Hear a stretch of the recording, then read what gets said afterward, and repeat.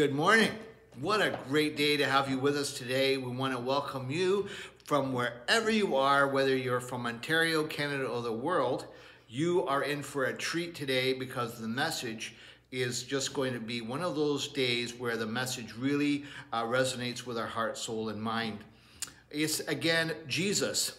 It's all about him, and so we want to celebrate him, and I hope you are, because the time is short, and as we see these things happening, I hope that you know him by faith, and as you walk with him, I hope you're engaging in a wonderful church, and if you're not, you can always participate here at Cedardale Church on Sunday.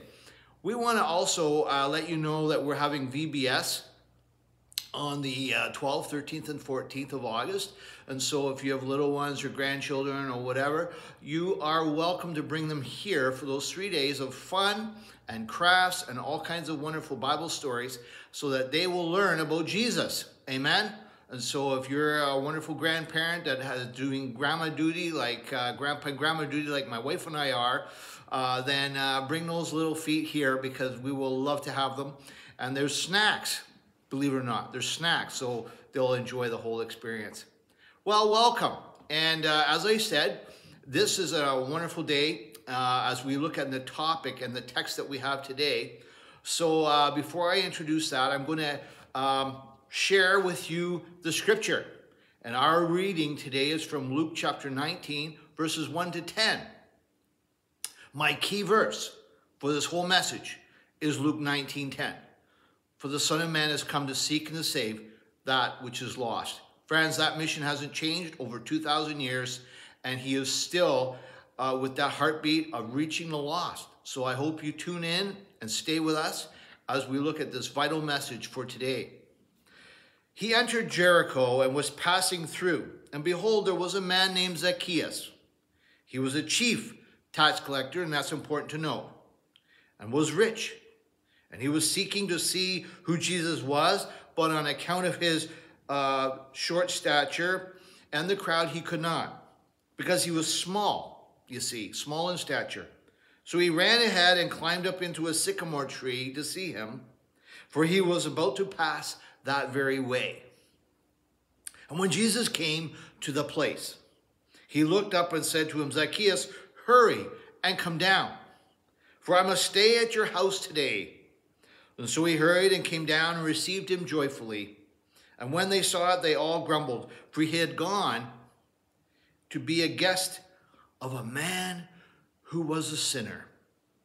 And Zacchaeus stood and said to the Lord, Behold, Lord, the half of my goods I give to the poor. And if I have defrauded anyone of anything, I restore it fourfold.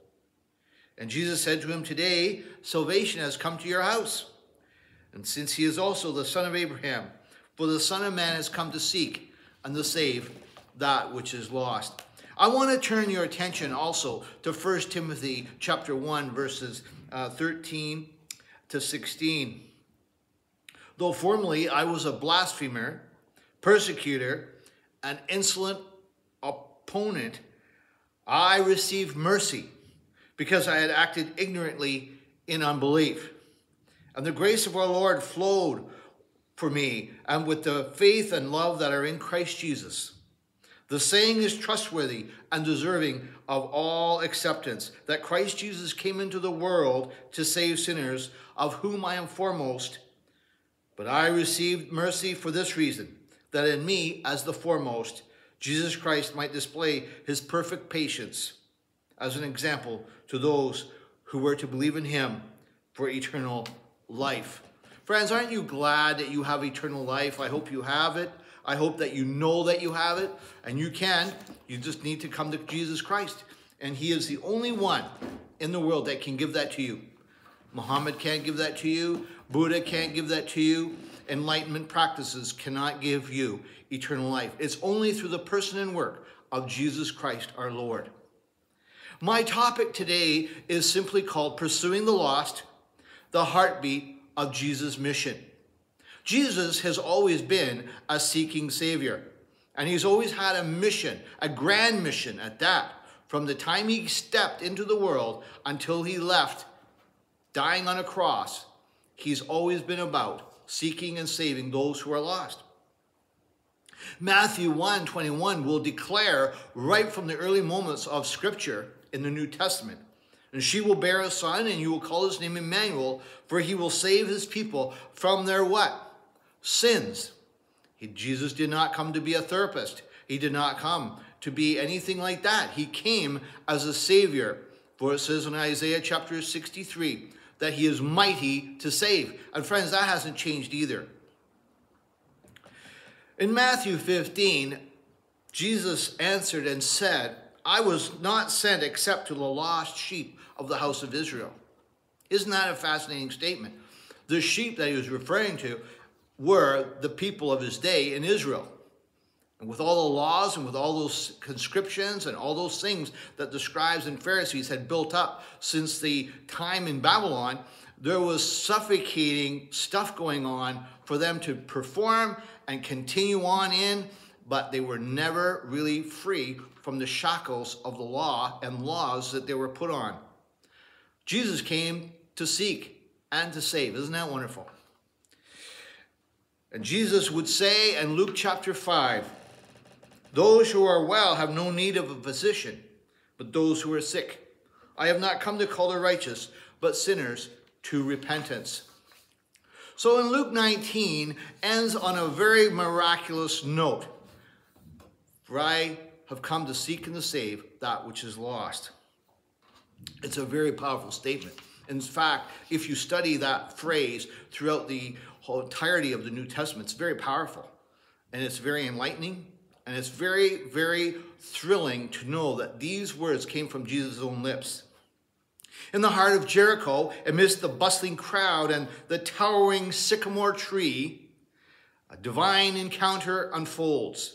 Zacchaeus, a man scorned and ostracized for his profession, seeks a glimpse of Jesus. Little does he know that this moment will forever alter the trajectory of his life. Luke 19:10 paints a vivid portrait of transformation, of a lost soul found and the heart open to the radical grace of God. Friends, it's not just grace, it's radical, wonderful grace. I hope you know it.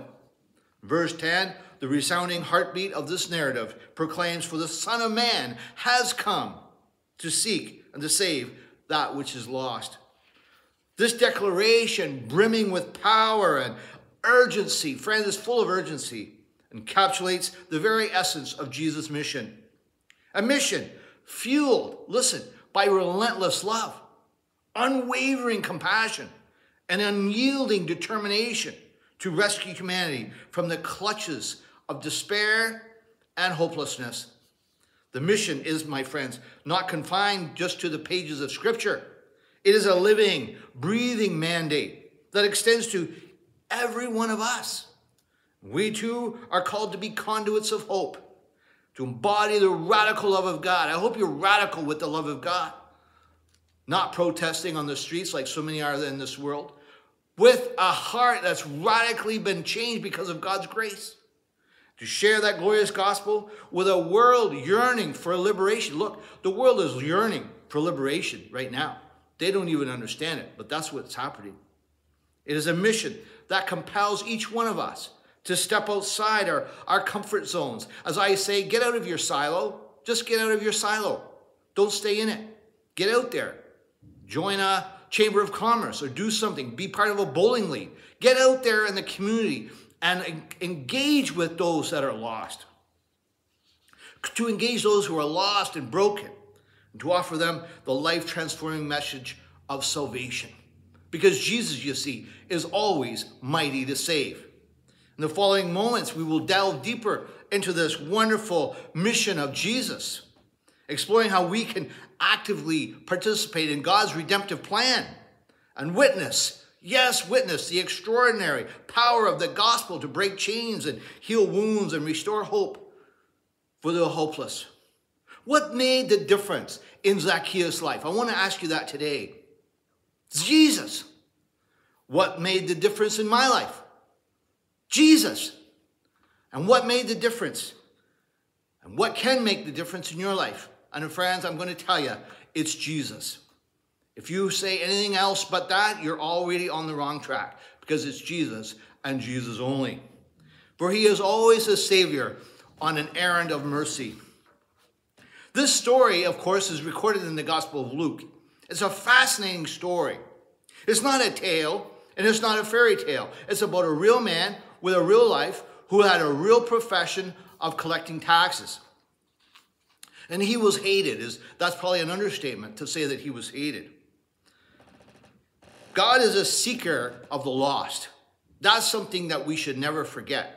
Despite the programs and the things that go on in a church across Canada or the world, we should never forget in the DNA of our soul that Jesus is a seeker of the lost, and the church is a wonderful place to share that mission, to share that wonderful opportunity to those that are lost, that they should be able to come in and have a coffee and find the truth that will set them free. Even at the beginning of creation, when we fell into horrible sin, God, you see, is a seeker of the lost. For his first question to Adam is, where are you? I'm going to ask you that question. Maybe God is asking you that today. Where are you? Bill or Ron or whoever your name might be. Where are you? Now, God knows where you are. But where are you in your state of your soul? You see, that's a very vital question. And a lot of people get to the end of their life and they never even consider how valuable a question that is, and to meditate and muse on it and actually try to answer that question. In Ezekiel quotes this, I will seek the lost, bring back the scattered, bind up the broken, and strengthen the weak. Ezekiel 34:16. Friends, I'm going to tell you, this has always been God's mission. If you don't have that understood by now in your life, you're missing a huge point of the whole Bible and the Gospels.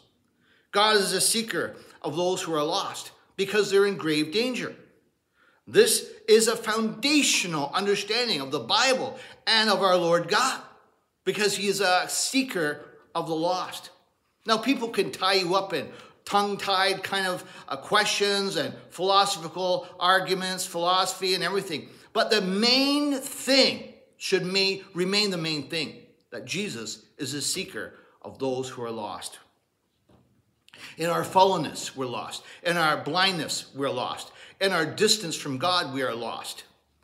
But as we learned from the prodigal son, who's waiting for the prodigal son as he comes home? It's the Father.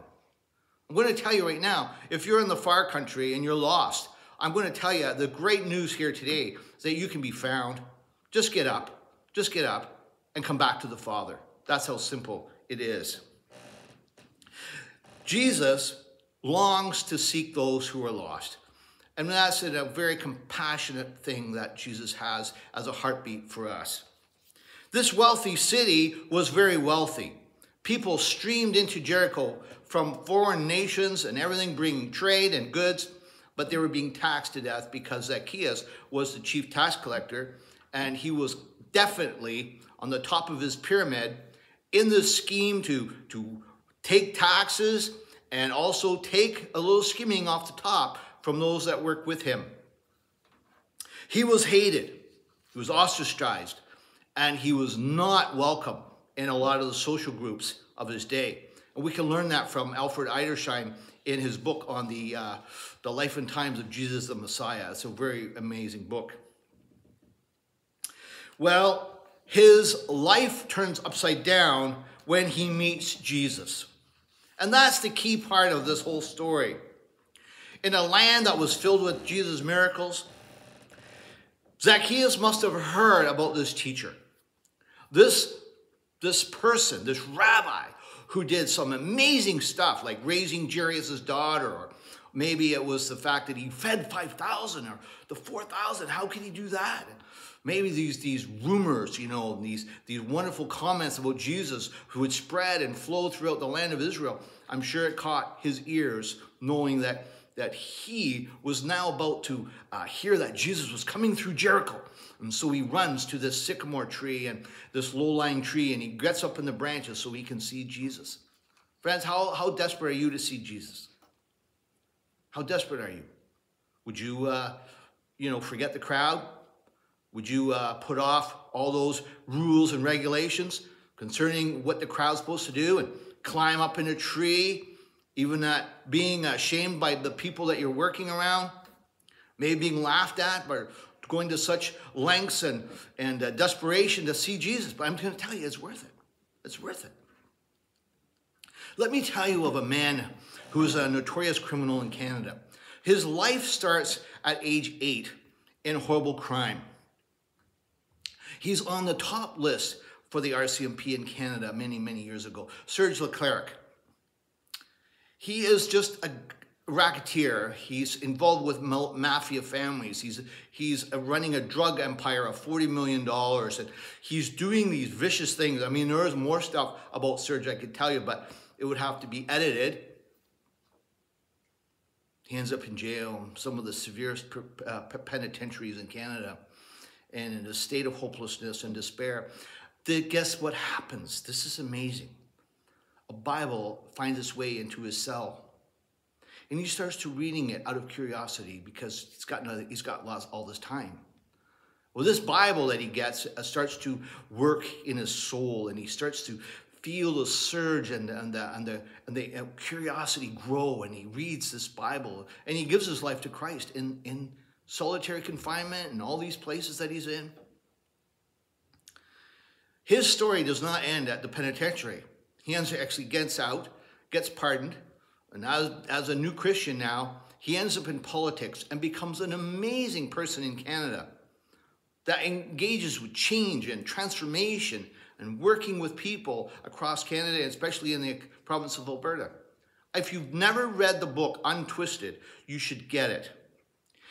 It's an amazing story of our Savior's grace in this man's life and how it changed him upside down, turned him inside out, and he became a force in Canada for good change and for the Spirit of God. What the Spirit of God did in his life was absolutely miraculous.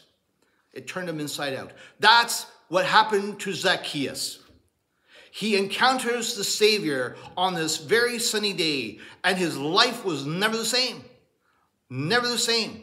He, you could say, was untwisted too, because all of a sudden, all these chains that came off him, and he gives back fourfold to those that he defrauds. And he stands knowing now from Jesus' own lips that he's a son of Abraham, because he's a son in the faith.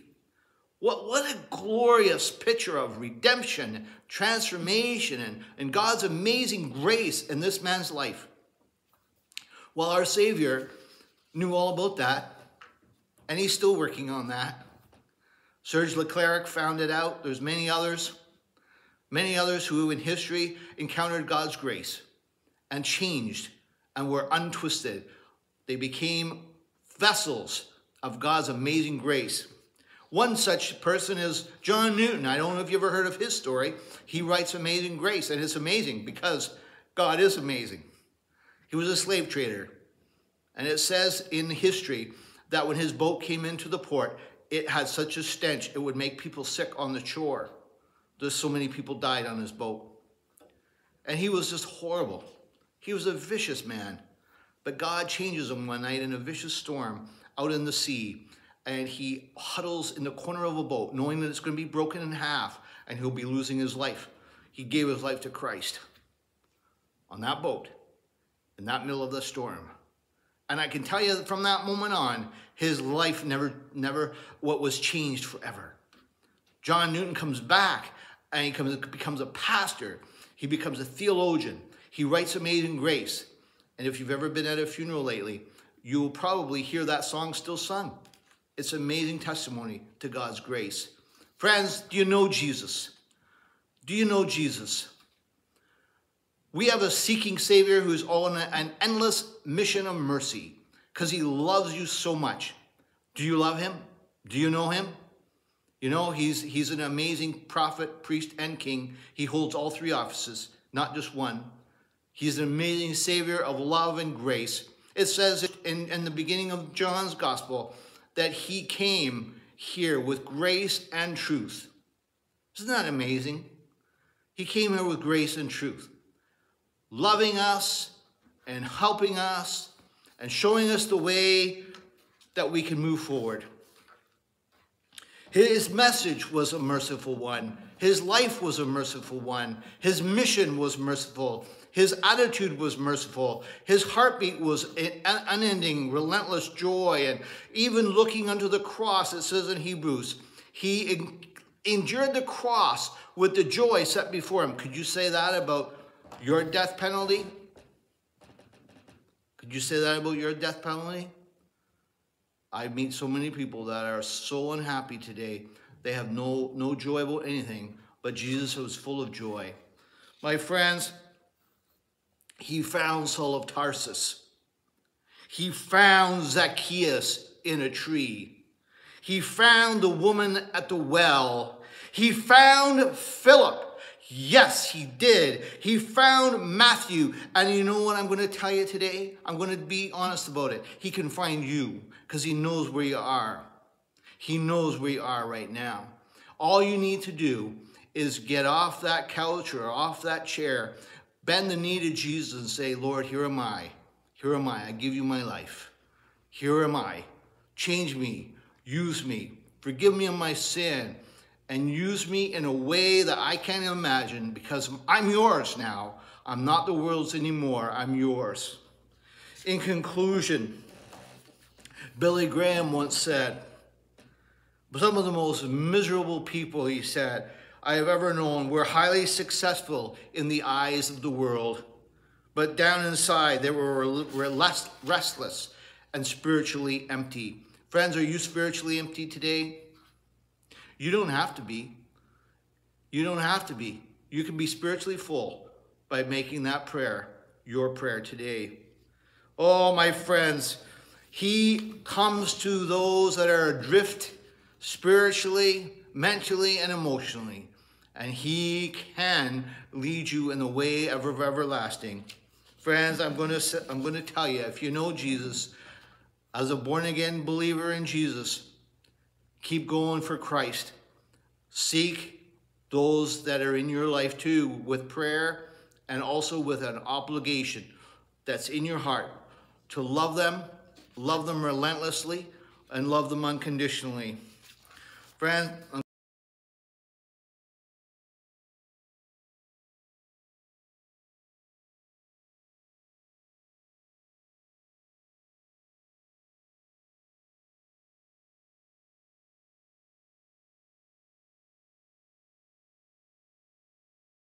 and your hate will be removed and your love be replaced. And the emptiness in your heart will be truly filled. You know why? Because he's always a seeking Savior. And he knows where you are. Isn't that a good truth to know today? He knows all about you. He knows your name. And that's an amazing thing. If you don't know Jesus, here at Cedardale Church, we love him. I love him. And it would be my greatest joy that if you were in this week coming into this church to look into this matter more, I'd be happy to do that for you. Because I want you to know that you are loved. Not just because of the church, but because of Jesus. He loves you. Give your life to him and see the change that will happen, like Serge Leclerc and John Newton. They were testimonies to God's amazing grace. Shall we pray? Father, thank you for this day, and we just give you this message today, Lord, from our hearts, that you would just use it, Lord. Bring those that you need to come, and bring those to the well of salvation, that they might be free, that their despair would be turned around, and they would have the joy of salvation brimming in their heart. What a day it is. We're on pills and all this therapy and all these things, but we don't have the right thing. So often we need you, Lord Jesus. Come, Lord Jesus. Come quickly. Maranatha. Amen. God bless you. And next week, I look forward to being with you again with another sermon to stir your soul. Amen. God bless you.